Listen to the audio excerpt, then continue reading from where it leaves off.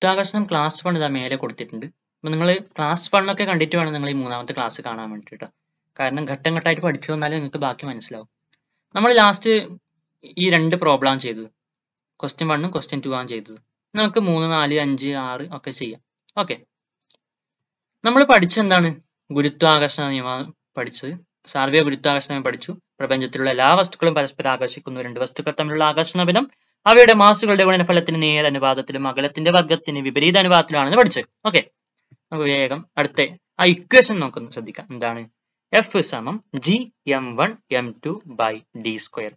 Okay, F സമം പരസ്പരാകർഷണ ബലം, രണ്ട് വസ്തുക്കൾ തമ്മിലുള്ള പരസ്പരാകർഷണ ബലം എഫ് സമം ജി, അതായത് സ്ഥിരാങ്കാണ്, ഗുണിക്കണം 6.67 ഗുണിക്കണം 10⁻11 ഗുണിക്കണം m1 എന്ന് പറഞ്ഞാൽ ഒന്നാമത്തെ വസ്തുവിന്റെ മാസ്, ഗുണിക്കണം m2 രണ്ടാമത്തെ വസ്തുവിന്റെ മാസ്, ഹരിക്കണം ഡി സ്ക്വയർ എന്ന് വെച്ചാൽ ഈ അകലത്തിന്റെ സ്ക്വയർ. ഓക്കെ, അങ്ങനെയാണ് നമുക്ക് ഈ മൂന്നാമത്തെ ചോദ്യം നോക്കാം. എന്താണ് ചോദ്യം? വസ്തുക്കൾ തമ്മിലുള്ള അകലം 2 മടങ്ങാക്കിയാൽ എന്ത് സംഭവിക്കുന്നതാണ്? രണ്ട് വസ്തുക്കൾ ഒരു നിശ്ചിത അകലത്തിൽ വെച്ചിട്ടുണ്ട്. അപ്പൊ അവയ്ക്കിടയിലുള്ള അകലം 2 മടങ്ങാക്കിയാൽ ആകർഷണ ബലത്തിന് എന്ത് സംഭവിക്കുന്ന ചോദ്യം. അതാണ് ഞാൻ ഇവിടെ കൊടുത്തിട്ടുള്ളത്. ഇവിടെ ലെഫ്റ്റ് സൈഡിൽ കൊണ്ട് കൊടുത്തിട്ടുള്ളത് ഇതിന്റെ ആൻസർ ആണ് f1/4 വരെ. നമുക്കത് ജസ്റ്റ് ഒരു ചിത്രമൊക്കെ വരച്ചിട്ട് അതിൽ ചെയ്തു നോക്കാം. ഈ മൂന്നാമത്തെ ചോദ്യത്തിന് ആൻസർ. ഇത് നമുക്ക് അറിയാവുന്ന ഇക്വേഷൻ. എഫ് സമം G m1 m2 by D square. F സമം G m1 m2 by D square. അപ്പൊ രണ്ട് വസ്തുക്കൾ m1 m2 മാസുള്ള രണ്ട് വസ്തുക്കൾ ഇവിടെ വെച്ചിട്ടുണ്ട്. ഇവയ്ക്കിടയിലുള്ള അകലം d1 ആയിട്ട് ഞാൻ എടുത്തു, ആദ്യത്തെ അകലം. ഇനി ഇതേ വസ്തുക്കളെ ഞാൻ എന്താ ചെയ്തു? ഇവിടെ അകലം കൂട്ടിയിട്ട് കുറച്ച് ദൂരം എടുത്തു വെച്ചു. ആ അകലം ഞാൻ d2 ആണ് എടുത്തു. ഇത് നമുക്കറിയാം, d2 അറിയാം, എന്താണ്? d1ന്റെ 2 മടങ്ങാന്ന് അറിയാം. അതുകൊണ്ട് ഞാൻ എന്ത് എഴുതി? d2 സമം 2d1 എഴുതി. ഓക്കെ, d2 സമം 2d1. നമുക്ക് ആദ്യത്തെ കേസിലുള്ള ഈ ആകർഷണ ബലം എത്രയാന്ന് നോക്കാം. ആദ്യത്തെ കേസിലുള്ള പരസ്പരാകർഷണ ബലം എത്രയാന്ന് നോക്കാം. എഫിന് പകരം f1 ആദ്യത്തെ ബലം എന്ന് മനസ്സിലാകാൻ വേണ്ടിയിട്ട് സമം ജി തന്നെയാണ്, ഗുണിക്കണം m1 ഇതിന്റെ മാസ് m1, ഗുണിക്കണം m2 രണ്ടാമത്തെ മാസ്, ഹരിക്കണം ഈ ഡി സ്ക്വയറിന് പകരം ഞാൻ ആദ്യത്തെ അകലം d1 എഴുതി, d1 സ്ക്വയർ എഴുതി. അത് നമുക്ക് എന്ത് കിട്ടിയ? f1 കിട്ടി. ഇനി f2 രണ്ടാമത്തെ കേസ് നോക്കുന്നു. f2 സമം ജി തന്നെയാണ്, ജി ഗുണിക്കണം m1 ഗുണിക്കണം m2 ബൈ ഡി സ്ക്വയർ എന്താവും? d2 ആണല്ലോ, രണ്ടാമത്തെ അകലാണ്, അതുകൊണ്ട് d2 സ്ക്വയർ എഴുതി. സമം ഇനി ഞാൻ എന്ത് ചെയ്തു? ഈ d1 കണ്ടോ? ഈ d1 ക്ഷമിക്കണം, ഈ d2 കണ്ടോ? ഈ d2ന് പകരം ഞാൻ എന്ത് ചെയ്തി? d2ന് പകരം 2d1 എഴുതി. അതുകൊണ്ട് ഞാൻ d2ന് പകരം 2d1 എഴുതിയിട്ടാണ് ഇവിടെ കണ്ടിട്ടില്ലേ, 2d1 ഹോൾ സ്ക്വയർ. ഈ സ്ക്വയർ, ഈ ഘാതം 2 എന്നത് ഈ 2നും ബാധകമാണ്, ഈ d1നും ബാധകമാണ്. അതുകൊണ്ട് ഞാൻ 2 സ്ക്വയർ ഇവിടെ 4 മാറ്റി എഴുതി. d1 സ്ക്വയർ എന്നാൽ d1 സ്ക്വയർ തന്നെയാണ്. ഇനി നിങ്ങൾ നോക്കിക്കോ, ഇത്ര ഭാഗം ഉണ്ടോ? G m1 m2 by d1 square. ഇത്ര ഭാഗം, ഒരു മിനിറ്റ് ഞാൻ എന്നത് ഹൈലൈറ്റ് ചെയ്ത് കാണിച്ചു തരാം. ഈ ഭാഗം G m1 m2 by d1 square. ഇത് ശരിക്കും ഇവിടെ കാണുന്നില്ലേ? ഇത് തന്നെയല്ലേ അത് G m1 m2 by d1 square. ഇതെന്താണ്? ഇത് f1 ആണെന്ന് നമുക്കറിയാം. ഓക്കെ, അതുകൊണ്ട് ഇത്ര ഭാഗത്തിന് പകരം എനിക്ക് എന്ത് എഴുതാം? f1 എഴുതാം. മനസ്സിലായ? അപ്പൊ ഞാൻ എന്ത് എഴുതി? G m1 m2 by d1 സ്ക്വയറിന് പകരം ഇത്ര ഭാഗത്തിന് പകരം f1 എടുത്തു. ഈ 4 അതേ കണക്ക് എഴുതി. ഇതെന്താണ്? f1/4 എന്നാൽ f1ന്റെ 4/1 എന്നാണ്. ഇതിന് മാറ്റിയിട്ട് എനിക്ക് എങ്ങനെ എഴുതാം? 1/4 ഗുണിക്കണം f1 എഴുതാം. ഇവിടെ 1 ഉണ്ട്, ശ്രദ്ധിക്കണം, 1 ഉണ്ട്. അപ്പൊ 1/4 ഇൻറ്റു f1 എഴുതാം. അപ്പൊ അതിൽ നിന്ന് എന്ത് മനസ്സിലാക്കി? രണ്ടാമത്തെ കേസിൽ ഈ ബലം എന്ന് പറയുന്നത് എന്താണ്? ആദ്യത്തെ ബലത്തിന്റെ 4/1 മനസ്സിലായി. 1 ഉണ്ട് കേട്ടോ, 1 ഉണ്ട്. ഒരു മിനിറ്റ്, ഇവിടെ f1 ഉണ്ട്. അപ്പൊ ഒന്നാമത്തെ ബലം അതായത് f1ന്റെ 4/1, 1/4 പറഞ്ഞാൽ 4/1 മനസ്സിലാക്കാം. എപ്പോഴാണ്? ഈ അകലം ജസ്റ്റ് നമ്മൾ 2 മടങ്ങാക്കിയതാണ്. അങ്ങനെയാണെങ്കിൽ ആകർഷണ ബലം 4/1 ചുരുങ്ങുകയാണ് ചെയ്തത്. ഓക്കെ, ഈ പ്രോബ്ലം മനസ്സിലായെങ്കിൽ നമുക്ക് രണ്ടാമത്തെ പ്രോബ്ലം കൂടെ നോക്കാം. ഓക്കെ, ഈ പ്രോബ്ലം നമ്മൾ ചെയ്തു. ഇനി അടുത്ത നാലാമത്തെ അല്ലെ? നാലാമത്തെ ചോദ്യം എന്താണ്? വസ്തുക്കൾ തമ്മിലുള്ള അകലം പകുതിയാക്കിയാലോ എന്നാണ്. ഇവിടെ അകലം 2 മടങ്ങാക്കിയായിട്ട് കൊടുത്ത്, ഇവിടെ അകലം പകുതിയാക്കിയാലോ എന്നാണ്. എന്താ ഞാൻ ഇവിടെ കൊടുത്തില്ല, ഇവിടെ നോട്ട് കേട്ടോ, ഇവിടെ നോട്ട് താഴോട്ട് നോക്കാം. ഓക്കെ, വസ്തുക്കൾ തമ്മിലുള്ള അകലം പകുതിയാക്കിയാലോ എന്ന് ചോദ്യം. ഇവിടെ എങ്ങനെയാണ് സോൾവ് ചെയ്ത് നമുക്ക് നോക്കാം. ഇവിടെ നോക്കിക്കോ, എഫ് സമം G M one M to by D square. D square ഉണ്ട്, ശ്രദ്ധിക്കണം, ഡി സ്ക്വയർ. ഇത് നമുക്ക് അറിയാവുന്ന ജനറൽ ആയിട്ടുള്ള ഇക്വേഷൻ. ഇനി ഒന്നാമത്തെ കേസ് എഫ് വൺ സമം G M one M to by D one square, അകലം ഡി വൺ. ഇനി രണ്ടാമത്തെ കേസ് എഫ് ടു സമം G M one M to by D to square എന്ന് എഴുതി. ഈ ഡി ടു ആണ്, ഇതാണ് ഇനി മാറ്റി എഴുതല്. ഡി ടു പറഞ്ഞാൽ ആദ്യത്തെ അകലമായ ഡി വണ്ണിന്റെ 2/1 പറഞ്ഞിട്ടുണ്ട്. അപ്പൊ ഡി ടുവിന് പകരം ഞാൻ എന്ത് എഴുതും, ഇവിടെ ഡി വൺ ബൈ ടു എന്ന് എഴുതും. അപ്പൊ ഡി ടു സ്ക്വയറിന് പകരം D one by two whole square എന്ന് എഴുതാം. ഓക്കെ, ഇനി ഈ സ്ക്വയർ ഉണ്ടോ, ഈ 2 ഉണ്ടോ, ഇത് ഡി വണ്ണിനും ബാധകമാണ്, ഡി ടുവിന് ഈ 2വിനും ബാധകമാണ്. അപ്പൊ എനിക്ക് എന്ത് എഴുതാം, ഡി വൺ സ്ക്വയർ ബൈ 4 എന്ന് എഴുതാം. 2 സ്ക്വയർ ആണല്ലോ, അത് 4 അല്ലേ, അപ്പൊ അങ്ങനെ എഴുതാം. ഇനി ശ്രദ്ധിക്കണം, ഇനി കണ്ടോ, ശ്രദ്ധിച്ചോ, ഇവിടെ എന്താന്നില്ലത്, G M one M to by, അതാ ഹരിക്കണം ഡി വൺ സ്ക്വയർ ബൈ 4 എന്നാണ്. ഇതിനെ മാറ്റി എഴുതുമ്പോൾ എന്താവും പറഞ്ഞാൽ G M one M to ഹരിക്കണം എന്നതിന് പകരം എനിക്ക് ഗുണിക്കണം എന്ന് എഴുതാം. പക്ഷെ ഒരു കാര്യം കൂടെ ശ്രദ്ധിക്കണം, ഇവിടെ ഡി വൺ സ്ക്വയർ ബൈ 4 എന്നാണ്. ഇതിന് ജസ്റ്റ് തലതിരിച്ചിടണം, അതായത് 4 മേലെ ഇടണം, ഡി വൺ സ്ക്വയർ താഴെ ഇടണം. അപ്പൊ ഹരിക്കണം ഡി വൺ സ്ക്വയർ ബൈ 4ന് പകരം എനിക്ക് എന്ത് എഴുതാം, ഗുണിക്കണം 4 ബൈ ഡി വൺ സ്ക്വയർ എന്ന് എഴുതാം. ഇനി 4നെ ഞാൻ മുന്നോട്ട് എടുക്കുന്നു. ഓക്കെ, മുന്നോട്ട് എടുത്ത് എഴുതി. ബാക്കി എന്തുണ്ട്, G M one M to by D one square എന്നുണ്ട്. ഇനി ഇത്ര ഭാഗം എന്താണ്, ജസ്റ്റ് ഇതുണ്ട്, ഇത്ര ഭാഗം എന്താണ്, അതല്ലേ നമ്മള്, അതല്ലേ ഇത്, അതെന്താണ്, അത് F1 ആണ്, ആദ്യത്തെ ബലമാണത്. അപ്പോ ഇതിന് പകരം എനിക്ക് F1 എഴുതാം. അപ്പൊ ഉത്തരം എന്ത് കിട്ടി, 4F1, 4F1. അതായത് വസ്തുക്കൾ തമ്മിലുള്ള അകലം ജസ്റ്റ് നമ്മൾ പകുതിയാക്കിയതാണ്. അപ്പോൾ ഈ ആകർഷണ ബലം എന്തായി, 4 മടങ്ങായിട്ട് വർദ്ധിച്ചു. ഓക്കെ, ഇനി ഇത് മനസ്സിലായെങ്കിൽ നമുക്ക് ഈ അഞ്ചാമത്തും കൂടെ നോക്കാം. എന്താണ്, വസ്തുക്കൾ തമ്മിലുള്ള അകലം 4/1 ആക്കിയാലോ എന്നാണ്. ഇതേപോലെ ചെയ്യുന്നത്, ഒരു പ്രശ്നവുമില്ല. ഇത് മനസ്സിലാക്കിയിട്ട് അടുത്ത പ്രോബ്ലം നോക്കാം കേട്ടോ. ഇതേപോലെ പ്രത്യേകത എന്താണ്, ഇവിടെ അകലം പകുതിയാക്കിയതായിരുന്നു, നമ്മൾ നാലാമത്തെ ചെയ്തത്. ഇവിടെ അകലം 4/1 ആക്കിയിട്ട് എഴുതണം. കണ്ടോ, ഇവിടെ ഇത് അതേപോലെ എഴുതി, എഫ് സമം G M one M to by D square എന്ന് എഴുതി. F1 അതേപോലെ എഴുതി, G M one M to by D one square എന്ന് എഴുതി. F2 അതേപോലെ എഴുതി, G M one M to by D to square എന്ന് എഴുതി. ഇനി ശ്രദ്ധിക്കണം, ഡി ടുവിന് കൊടുക്കുമ്പോഴാണ്, ഡി ടു നമ്മളിവിടെ നേരത്തെ ഡി വൺ ബൈ 2 ആയിരുന്നു. ഇവിടെ എന്താണ്, ഡി വൺ ബൈ 4, 4/1 അല്ല പറഞ്ഞ്. അപ്പൊ ഈ 2ന് പകരം എനിക്ക് എന്ത് കൊടുക്കാം, ഇത് സൂം ആക്കി തരാം. ഡി വൺ ബൈ 2ന് പകരം ഡി വൺ ബൈ 4 എന്ന് എഴുതണം. ഇനി ഇവിടെ ഡി വൺ സ്ക്വയർ ഓക്കെ കൊടുത്തു. ഇനി ഇവിടെ നേരത്തെ 2 ഉണ്ടാകുമ്പോഴല്ലേ ഇവിടെ 4 വന്നത്, 2 സ്ക്വയർ 4. ഇവിടെ എന്താണ്, 4 ആണുള്ളത്.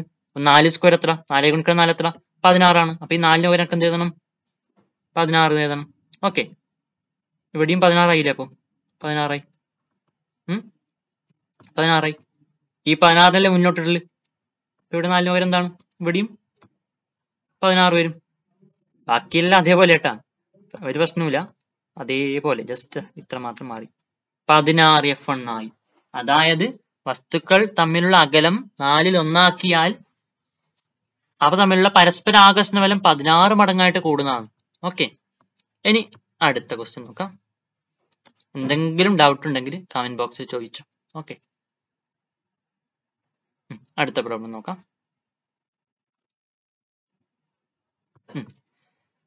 നിങ്ങളൊരു ക്വസ്റ്റ്യൻ കിട്ടിയാൽ ആദ്യം അതിൽ എന്തൊക്കെയാണ് തന്നിട്ടുള്ളത് നിങ്ങൾ എടുത്തെഴുതണം. എന്നിട്ട് അതുമായിട്ട് ബന്ധപ്പെട്ട എന്ത് ഇക്വേഷൻ ആണ് നിങ്ങൾക്ക് അറിയുന്നത് അതും എടുത്തെഴുതിക്കോ കേട്ടോ. അങ്ങനെ വേണം ചെയ്യാൻ. ചോദ്യം എന്താണ്, ആറാമത്തെ, 40 കിലോഗ്രാം 50 കിലോഗ്രാം വീതം മാസുള്ള 2 കുട്ടികൾ എന്നാണ്. അപ്പൊ നമ്മൾ ആദ്യം എടുത്തെഴുതാം. ഒന്നാമത്തെ കുട്ടിയുടെ മാസ് M1 സമം 40 കിലോഗ്രാം, രണ്ടാമത്തെ കുട്ടിയുടെ മാസ് M2 സമം 50 കിലോഗ്രാം. 2 കുട്ടികൾ 2 മീറ്റർ അകലത്തിലായിരിക്കുമ്പോൾ എന്നാണ്. അപ്പൊ നമുക്ക് എന്ത് എഴുതാം, അകലം d സമം 2 മീറ്റർ എന്ന് എഴുതി. അകലത്തിലായിരിക്കുമ്പോൾ അവർ തമ്മിലുള്ള ഗുരുത്വാകർഷണ ബലം കണക്കാക്കുക എന്നാണ്. ഓക്കെ, ഇത്ര എഴുതി കഴിഞ്ഞതിന് ശേഷം നമ്മൾ ആ ഇക്വേഷൻ കൂടി എഴുതാം. എഫ് സമം ജി ഗുണിക്കണം m1 ഗുണിക്കണം m2 by D square. G എന്താണ്? ജി 6.67 ഗുണിക്കണം 10⁻−11 ഗുണിക്കണം m1 എന്താണ്? 40 ഗുണിക്കണം m2 എന്താണ്? 50 ഹരിക്കണം ഡി സ്ക്വയർ തന്നാൽ എന്താണ്? 2 സ്ക്വയർ. ഓക്കെ, ഇനി ബലമാണല്ലോ കണ്ടുപിടിക്കുന്നത്. ബലത്തിന് യൂണിറ്റ് ന്യൂട്ടൺ. ന്യൂട്ടൺ. ഓക്കെ, ഇവിടെ റൈറ്റ് സൈഡിൽ ഒരു കാർട്ടൂൺ ഉണ്ടോ? ഈ കുട്ടിയുടെ മാസാണ് m1 എന്ന് ചോദിച്ചോ. ഓക്കെ, ഈ കുട്ടിയുടെ മാസ് m1 ആയിട്ട് എടുത്തോ. m1. ഈ കുട്ടിയുടെ മാസോ? ഈ കുട്ടിയുടെ മാസ് m2 ആയിട്ട് എടുത്തോ. ഈ കുട്ടികൾ തമ്മിലുള്ള അകലായിട്ട് എടുത്തോ എന്ത്? നമ്മുടെ ഈ 2 മീറ്റർ. ഓക്കെ, ജസ്റ്റ് 2 മീറ്റർ ആയിട്ട് എടുത്തോ. 2 മീറ്റർ.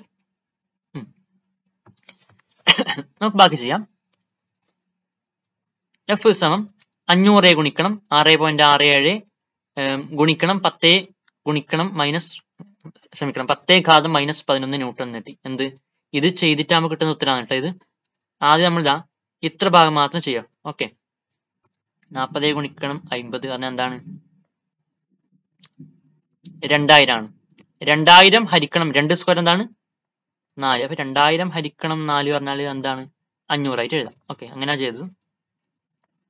നിങ്ങൾക്ക് എന്തെങ്കിലും ഹരിക്കാനോ ഗുണിക്കാനോ എന്തെങ്കിലും കൺഫ്യൂഷൻ ഉണ്ടെങ്കിൽ ജസ്റ്റ് കമന്റ് ബോക്സിൽ ടൈപ്പ് ചെയ്തിട്ടോ, ഞാൻ സെപ്പറേറ്റ് വീഡിയോ ചെയ്തു തരാം. ഓക്കെ, അപ്പൊ ഇത്ര ഭാഗം എഴുതി. ഇനി എന്തുണ്ട്? 6.67 ഉണ്ട് ഇവിടെ. ഗുണിക്കണം 6.67 അത് എഴുതി. ഗുണിക്കണം 6.67. ഇനിയോ 10⁻−11 ഉണ്ട്, അതും അതേപോലെ എഴുതി വെച്ചു. ഇനി ഇത്ര ഭാഗം മാത്രം ഗുണിച്ചെഴുതി. 500 ഗുണിക്കണം 6.67 അത് എത്രയാണെന്ന് ചോദിച്ചാൽ 3335 ആണ്. ഗുണിക്കണം 10⁻−11 കൂടി ഉണ്ട്. ഈ 3335 പകരം ഇവിടെ കണ്ടോ, ഇവിടെ 3 സംഖ്യകൾ കഴിഞ്ഞിട്ട് ഇവിടെ ഒരു പോയിന്റ് ഇട്ട് കൊടുത്തിട്ടുണ്ട്. അതാണ് ഇവിടെ ഇട്ട് കൊടുത്തില്ല, കണ്ടോ? ഒരു പോയിന്റ് ഇട്ട് കൊടുത്തു. അപ്പൊ നമ്മള് ഇട്ട് കൊടുത്താൽ മാത്രം പോരാ, ഒരു കാര്യം കൂടി ചെയ്യണം. 10⁻3 കൊണ്ട് ഗുണിക്കുകയും വേണം. ഈ ഇത്ര 3335 പകരം ഞാൻ എന്ത് ചെയ്ത് 3.3335 ഇൻറ്റു 10⁻3 എഴുതി കേട്ടോ. അതായത് 3 സംഖ്യകൾ കഴിഞ്ഞിട്ട് ഇവിടെ ദശാംശം പോയിന്റ് ചിഹ്നം ഇട്ട് കൊടുത്തത്. അതുകൊണ്ട് ഞാൻ ഇവിടെ 10⁻3 കൊണ്ട് ഗുണിക്കുകയും ചെയ്തു. ഇവിടെ 3, ഇവിടെ 3 ഗുണിക്കണം. ഇനി എന്തില്ലേ 10⁻−11. ഇനി കണ്ടോ, ഇവിടെ 10⁻3 ഗുണിക്കണം 10⁻−11 ഉണ്ട്. 10⁻3 ഗുണിക്കണം 10⁻−11 ഉണ്ട്. അത് മാത്രം ഇവിടെ ചെയ്താൽ എന്ത് കിട്ടും? 10⁻3. ഓക്കെ, 3 ഒന്നിന്റെ മീറ്റില് 3. ഈ -11 ഉണ്ടോ, ഇത് കൂടെ ഇതിനൊന്ന് കൂട്ടണം. അപ്പൊ എന്താണ്? 3 കൂട്ടണം -11 ഉണ്ടോ? ഇങ്ങനെ ഇവിടെ കൂട്ടണം കുറക്കണം എന്നുണ്ട്. അപ്പൊ നമുക്ക് ആകെ മൊത്തം എന്ത് കിട്ടും? കുറക്കണം എന്ന് എഴുതിയാൽ മതി. ഇതിന് പകരം എനിക്ക് എന്ത് എഴുതാം? 10⁻3 പ്ലസ് മൈനസ് അടുത്തടുത്ത് വന്നു. അപ്പൊ എനിക്ക് എന്താ എഴുതാം? മൈനസ് മാത്രം എഴുതിയാൽ മതി. -11. ഓക്കെ, ഇതെന്ത് കിട്ടും? സമം ഇതെന്ത് കിട്ടും? 10⁻3 കുറക്കണം 11 എത്രയാന്ന്? നിങ്ങൾക്ക് ജസ്റ്റ് 11 കുറക്കണം 3 എത്രയാണെന്ന് അറിയാലോ. എത്രയാണ്? 8 പക്ഷെ ഇവിടെ 3 കുറക്കണം -11 3 കുറക്കണം 11. അപ്പൊ എന്ത് കിട്ടും? -8 കിട്ടും. -8 കിട്ടും. ഓക്കെ, അതാണ് ഇവിടെ കൊടുത്തിട്ടില്ലേ, -8. 3.335 ഗുണിക്കണം 10⁻−8 ന്യൂട്ടൺ. ഇത് പറഞ്ഞാൽ ശരിക്കും കണ്ടോ, ഇത് സമം 0. കുറെ 0 ഉണ്ട് കണ്ടോ, 3335 ന്യൂട്ടൺ എന്നാണ്. വളരെ ചെറിയ ബലമാണ്. അതായത് ഇത്തരം കേസുകളിൽ ഈ ഗുരുത്വാകർഷണ ബലം എന്താണ്? വളരെ ചെറുതാണ്. നിങ്ങൾക്ക് ഈ ക്വസ്റ്റ്യൻ പരീക്ഷയ്ക്ക് വരാനുള്ള ചാൻസ് കുറവാണ്. എന്നാലും നിങ്ങൾ ജസ്റ്റ് അറിഞ്ഞിരിക്കേണ്ട ഒരു ക്വസ്റ്റ്യൻ തന്നെയാണ് കേട്ടോ. ഇവിടെ എന്താണ് പറഞ്ഞിരിക്കുന്നത്? ഈ കുട്ടികളുടെ സംഭാഷണം നമുക്കൊന്ന് കേട്ടു നോക്കാം. നമ്മൾ തമ്മിൽ പരസ്പര ആകർഷണ ബലമുണ്ടല്ലോ, പിന്നെന്താ ഈ മേശ മാറ്റിയാലും നാം തമ്മിൽ സ്വയം അടുക്കാത്തതും ചോദ്യം. അതിന് ഉത്തരം ഇപ്പൊ കിട്ടിയില്ലേ? എന്തുകൊണ്ടാണ്? ഇതാ ഇവിടെ കൊടുത്തിട്ടുള്ളത്. വളരെ കുറഞ്ഞ ബലമായതിനാലാണ് കുട്ടികൾ തമ്മിലുള്ള ഗുരുത്വാകർഷണ ബലം അനുഭവപ്പെടാത്തത് എന്ന് ബോധ്യമായല്ലോ. ഈ ബലം ഘർഷണ ബലം, കാന്തിക ബലം പോലുള്ള മറ്റ് ബലങ്ങളോട് താരതമ്യം ചെയ്യാൻ പോലും കഴിയാത്തത്ര ചെറുതാണ് എന്നാ പറഞ്ഞിട്ടുള്ളത്. അതുകൊണ്ട് തന്നെ നിത്യജീവിതത്തിൽ ഈ ബലം നമുക്ക് അനുഭവപ്പെടുന്നതായിട്ട് തോന്നുന്നില്ല ഇത്തരം കേസുകളിൽ. മനസ്സിലായോ? അല്ലെങ്കിൽ എന്ത് ചെയ്യും? ഇവിടെ 2 കുട്ടികൾ തമ്മിൽ പരസ്പര ആകർഷണ ബലമുണ്ട്. ഇത് വളരെ വലിയ ബലമാണെങ്കിൽ ജസ്റ്റ് മേശ ഇവിടുന്ന് എടുത്തു മാറ്റിയാൽ ഇവർ തമ്മിൽ കൂട്ടിയിടിക്കും. പക്ഷെ അങ്ങനെ സംഭവിക്കുന്നില്ലല്ലോ. അങ്ങനെ സംഭവിക്കുന്നില്ലല്ലോ. നിങ്ങളൊരു കാര്യം മനസ്സിലാക്കേണ്ടതില്ലേ, ഒരു പുസ്തകം, ഒരു കളിപ്പാട്ടം തറയിൽ വെച്ചിട്ടുണ്ട് വിചാരിച്ചോ. അപ്പൊ ഗുരുത്വാകർഷണ ബലത്തിന്റെ കാരണത്തിലാണല്ലോ ആ കളിപ്പാട്ടം തറയിൽ നിൽക്കുന്നത്, അല്ലെങ്കിൽ എവിടെയും പറന്നു പോട്ടിയല്ലേ. ഒരു കുട്ടി വന്നിട്ട് ആ കളിപ്പാട്ടത്തിനെ പിടിച്ചുയർത്തുമ്പോൾ യഥാർത്ഥത്തിൽ ആ കുട്ടി അവിടുത്തെ ആ ഗുരുത്വാകർഷണ ബലത്തെ തോൽപ്പിക്കുകയാണ് ചെയ്യുന്നത്. മനസ്സിലായോ? ഇവിടെ മറ്റൊരു കാര്യം പറഞ്ഞിട്ടുള്ളത്, ഇവിടെ 40 കിലോഗ്രാം മാസുള്ള കുട്ടിയും 50 കിലോഗ്രാം മാസുള്ള കുട്ടിയും ഈ ഒരു ബലത്തോടെയാണല്ലോ പരസ്പരം ആകർഷിക്കുന്നത്. അതായത് രണ്ടു പേർക്കും ഒരേ ആകർഷണ ബലമാണ് ലഭിക്കുക. എന്താണ്? പരസ്പര ആകർഷണ ബലം എന്നാണല്ലോ നമ്മൾ പറഞ്ഞത്. അതായത് 40 കിലോഗ്രാം മാസുള്ള വസ്തു 50 കിലോഗ്രാം മാസുള്ള വസ്തുവിനെ ആകർഷിക്കുന്ന ബലവും, ഈ 50 കിലോഗ്രാം മാസുള്ള കുട്ടി 40 കിലോഗ്രാം മാസുള്ള കുട്ടിയെ ആകർഷിക്കുന്ന ബലവും എന്താണ്? ഒരേപോലെയാണ്. ഇവിടെ ഒരു കാർട്ടൂൺ കണ്ടോ? ഇവിടെ കുറച്ച് തടിച്ചുള്ള, കുറച്ച് വെയിറ്റ് ഉള്ള ഒരാളുണ്ട്, താരതമ്യം മെലിഞ്ഞ ഒരാളുണ്ട്. അപ്പൊ ഇവർക്കൊരു ഡൗട്ട് എന്താണ്? നീ എന്നെ ആകർഷിക്കുന്നതിനേക്കാൾ വളരെ കൂടുതലായിരിക്കുമല്ലോ ഞാൻ നിന്നെ ആകർഷിക്കുന്ന ബലം എന്ന് ഇയാൾക്കൊരു സംശയം. മറ്റാൾക്ക് കുറച്ചും കൂടെ ഫിസിക്സ് അറിയാം. അപ്പൊ ഇയാൾ എന്ത് പറയുന്നുണ്ട്? കൊള്ളാം കൊള്ളാം, നമ്മൾ തമ്മിലുള്ളത് പരസ്പര ആകർഷണമല്ലേ, അപ്പൊ ഒരേ ബലത്താലാണ് നാം പരസ്പരം ആകർഷിക്കുന്ന ആര് പറയുന്നുണ്ട്? ഇവര് പറയുന്നുണ്ട്. ഓക്കെ, അപ്പൊ അതാ മനസ്സിലാക്കുക, പരസ്പര ആകർഷണ ബലമാണ്. അടുത്ത ചോദ്യം എന്താണ്? ഭൂമി ചന്ദ്രനെ ആകർഷിക്കുന്ന ബലം എഫ് എങ്കിൽ ചന്ദ്രൻ ഭൂമിയെ ആകർഷിക്കുന്ന ബലം എത്രയായിരിക്കും? എന്താണ് പരസ്പര ആകർഷണ ബലം എന്ന് പറഞ്ഞു. ഭൂമി ചന്ദ്രനെ ആകർഷിക്കുന്ന എഫിലാണെങ്കിൽ ചന്ദ്രൻ ഭൂമിയെ ആകർഷിക്കുന്ന എന്താണ്? എഫ് ബലത്തിലാണ്. അടുത്തായി പറഞ്ഞിട്ടുള്ളത്, തുടർച്ചയായിട്ട് ബലം പ്രയോഗിക്കുന്നത് മൂലം വസ്തുക്കൾക്ക് ത്വരണം ഉണ്ടാകുമെന്നറിയാമല്ലോ, എങ്കിൽ ഭൂഗുരുത്വാകർഷണ ബലം മൂലം ത്വരണം ഉണ്ടാകുമോ എന്നാണ് ചോദ്യം. തീർച്ചയായും ത്വരണം ഉണ്ടാവുന്നുണ്ട്. ഓക്കെ, അപ്പൊ അതിനെക്കുറിച്ച് നമുക്ക് അടുത്ത ക്ലാസ്സിൽ ഡിസ്കസ് ചെയ്യാം. അടുത്ത ടോപ്പിക് എന്താണ്? ഗുരുത്വാകർഷണ ത്വരണം. അപ്പൊ അടുത്ത ക്ലാസ് കാണുന്നതിന് മുമ്പ് നിശ്ചയമായിട്ടും ഇതുവരെയുള്ളത് പഠിച്ചിട്ട് വരണം കേട്ടോ. ഓക്കെ, ഇതുവരെയുള്ള പഠിച്ചു ഉറപ്പുവരുത്തിയാൽ നിങ്ങൾ അടുത്ത ക്ലാസ് കേൾക്കാം. ഓക്കെ, അപ്പൊ ശരി, താങ്ക് യു.